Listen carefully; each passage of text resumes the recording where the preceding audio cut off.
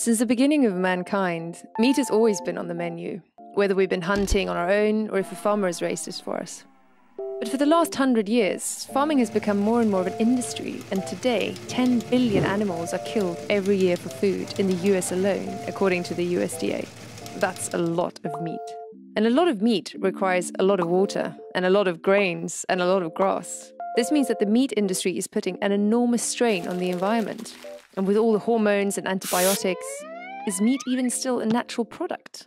Maybe the meat industry should start taking responsibility. Or maybe we should all become vegetarians instead.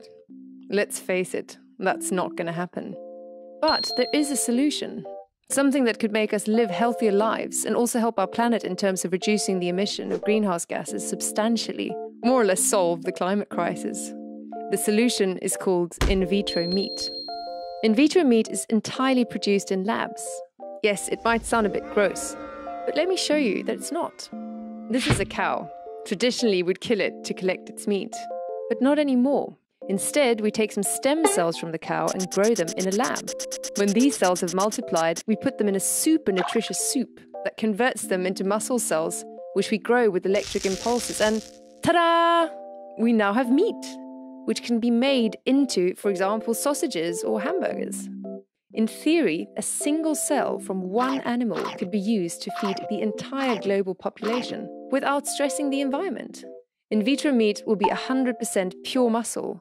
And because we have full control over the production process, we can replace dangerous artery-clogging saturated fats with healthy fats like omega-3. In other words, we can make a hamburger that's actually good for you.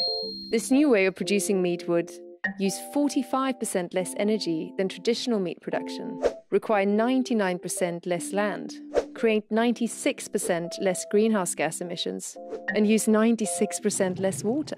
In vitro meat could be in grocery stores within 5 to 10 years. But it's not a question of time. It's a question of money. Scientists need funding to complete their research and make the production process more efficient.